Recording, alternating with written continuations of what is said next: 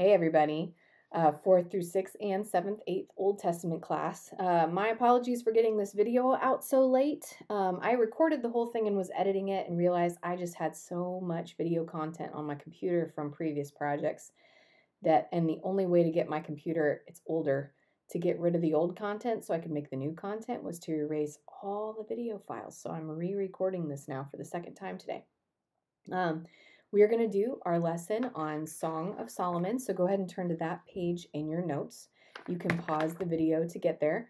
We're going to begin with the meaning of the name just like normal. The meaning of Song of Solomon, some of you may have Song of Songs, depending on the translation of the Bible that you have. They both mean the same book.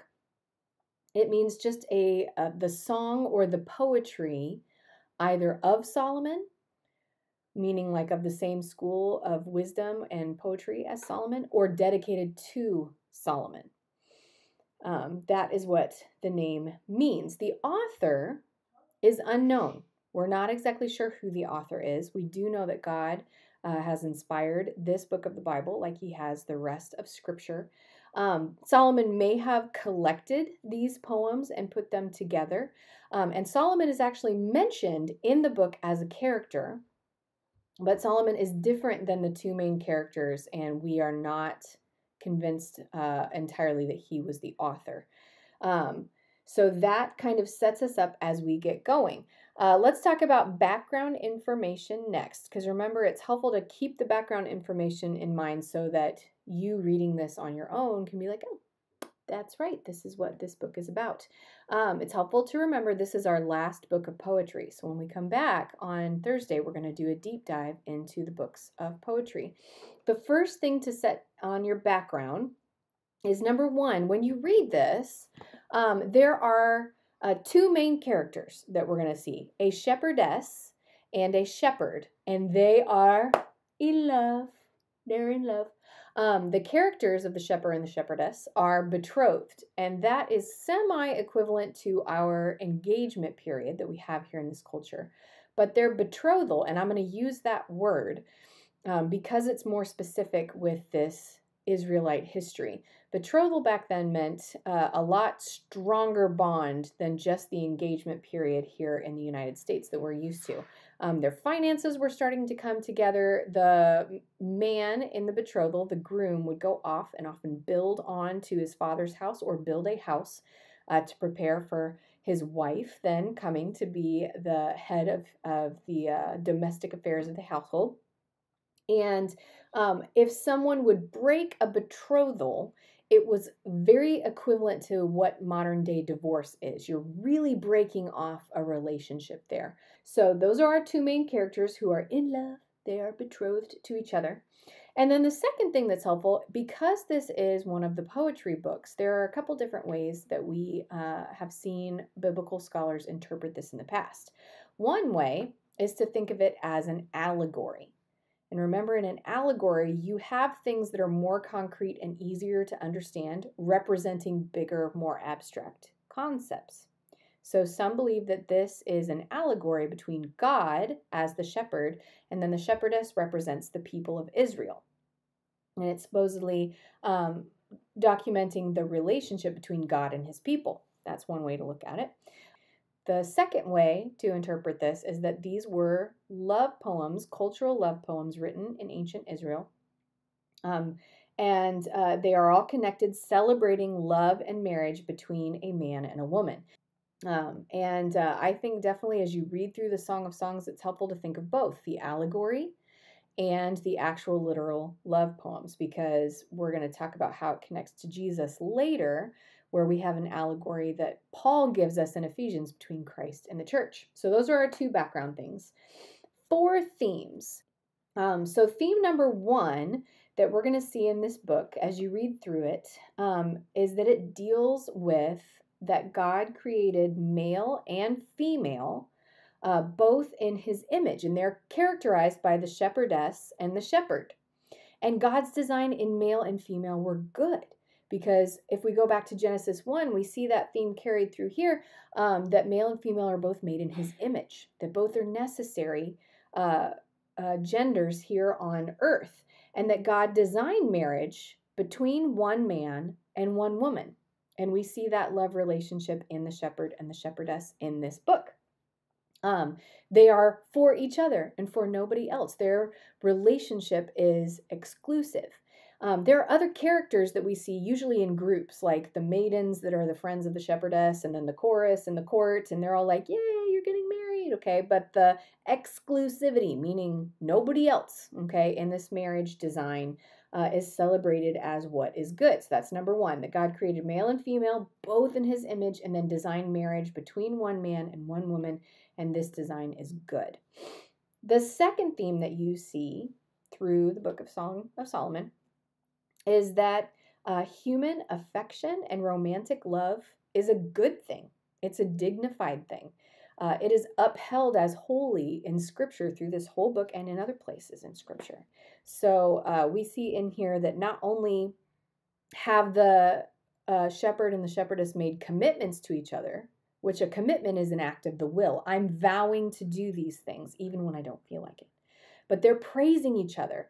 And the shepherd is talking about how beautiful his bride-to-be is. And the bride is talking about how excellent her groom is. And they're praising each other and delighting in each other's qualities in a way that's both poetic. So if you read some of them, you're like, it says her neck is like a tower.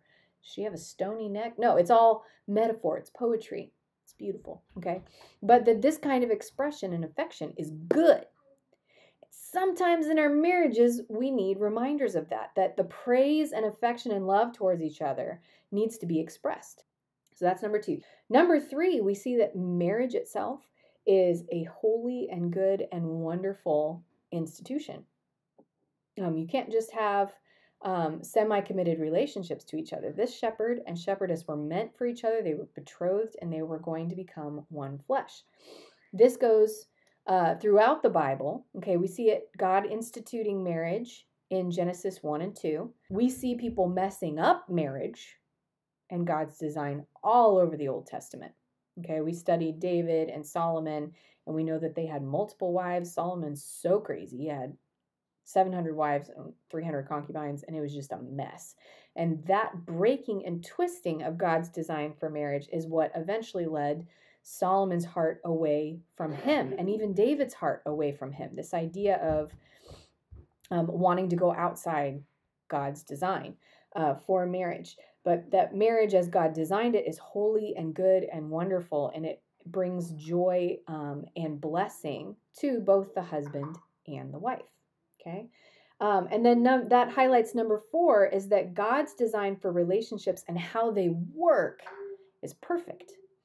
Through the book of Solomon, there are high points where the fiancés are praising each other. The betrothed are like, oh, I love you so much. You're so wonderful in this way. You're so beautiful in this way. And then there are other times where they have some fights and they're working through conflicts together. And there are times that the shepherdess handles the conflict well and things resolve, and other times where it's not handled well and it takes a while for things to resolve. So seeing how in this collection of love poems, we're given a little picture on the inner workings of how a relationship actually plays out. Unlike in the movies where we tend to see the couple gets together at the end and then we just end with happily ever after. Whereas with Song of Solomon, you get to see them working through different temptations in their betrothal stage, fights, spats, and then celebrating marriage at the end. We're not going to do any key verses for this particular book. So I want to get us down to how this points to Jesus. Jesus? I hope you said that to yourself as I got here. Okay. How does it point to Jesus?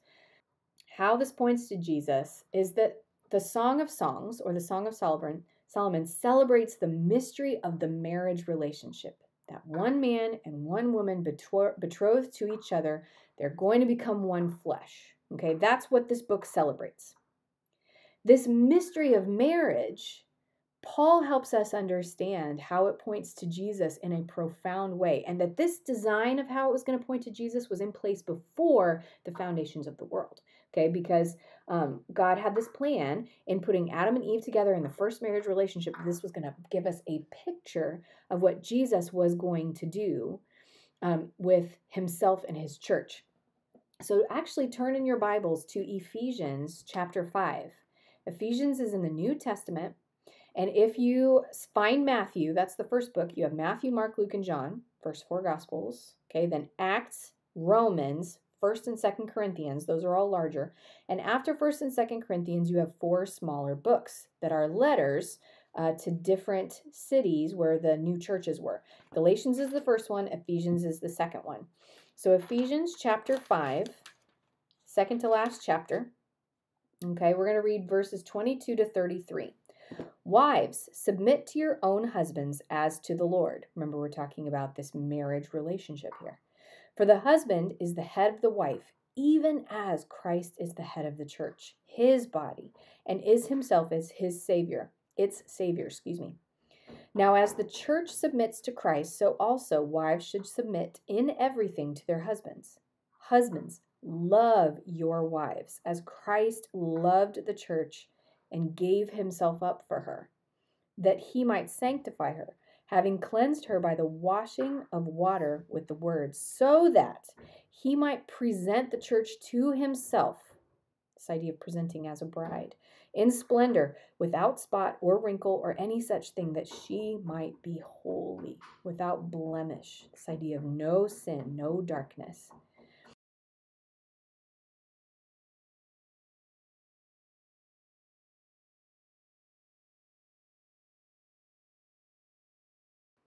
For no one ever hated his own flesh, but nourishes and cherishes it, just as Christ does the church, because we are members of his body.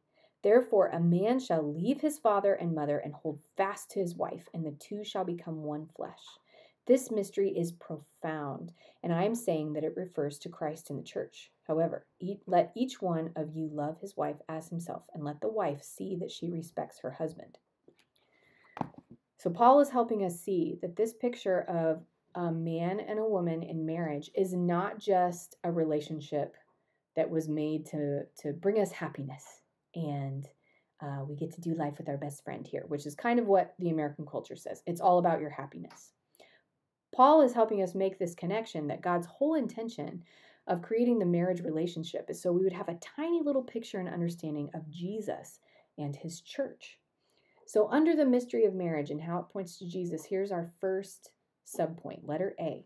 Okay, Christ is the head of the church and gave himself up for the church. And in a marriage, the husband is supposed to do the same thing, giving up his preferences, his dreams, his idea that I have rights. Okay, he's to give them up for the sake of his wife.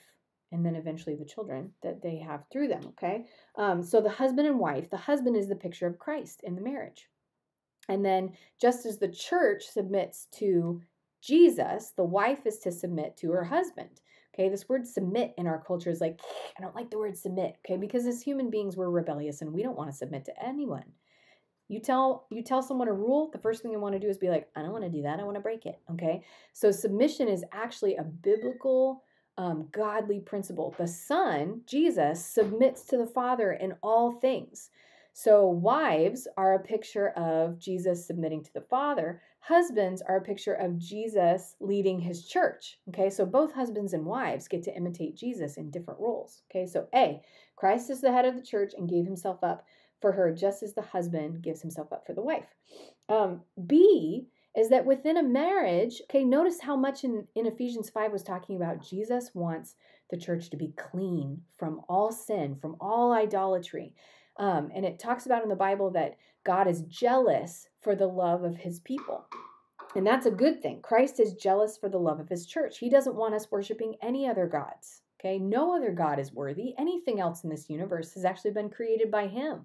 So why would we want to worship something that's not the creator himself? So that's why when we look in Song of Solomon, we see that the marriage is between the shepherd and the shepherdess, one man and one woman together. Okay, it's a picture of there's no other spouse. Okay, no other gods are in the picture between Christ and his church. And that's why there should be what we call fidelity in marriage, faithfulness to each other. C, the last one I want you to write down is that anyone who's a follower of Jesus is part of the church. The church is not a building. The church is the people of God. So we, the church, are now members of Christ's body. Not only is it like a husband and a wife, it's like a head and a body. So Christ is the head. Our brains drive all the decisions and the functions of our body. Okay, me doing this right now is my brain sending a signal to the fingers to do the thing. Happy fingers. Okay, so Christ is the head, and all of us who are believers are the body. Okay, and we're part of him, and how holy and sacred and wonderful that relationship is. There's that same kind of relationship happening between a husband and wife. They become one flesh. A marriage relationship is different than any other relationship you're going to have. There is a oneness that happens in marriage that doesn't happen on the same level between a parent and a child. It never comes close between friends. Okay, there is a mysterious thing that God put into marriage, that you become one flesh. And so that kind of closeness in relationship is the same idea that we get with Christ as the head of his body, the church. Okay, so all that to say how it points to Jesus. Marriage is so much more than just a human institution. Humans did not invent marriage. Tuck that away. Humans did not invent marriage. God designed marriage. He invented it. He put it into place. So he's the one that gets to put a definition on what marriage is. He says it's between one man and one woman for all time. Now, is there so much grace when we twist and break and distort his original design for marriage? Absolutely. So much of scripture talks to that. But Song of Solomon is a great place to start and see like the beauty of what a marriage relationship can be, and how we don't just bring in the mental side of it of like academically it is this, this, and this, but we also see the affection and the love poured out between the man and the woman, and how beautiful that part of marriage is. Because just like we praise the Lord for who he is, and that's a fulfillment of our love towards him, we should be expressing our love, or our marriages as Christian marriages should be expressing love toward one another, just like we see happening in the Song of Songs. So I will see you guys on Thursday. Get those notes written down, and I hope you guys had a very restful Tuesday.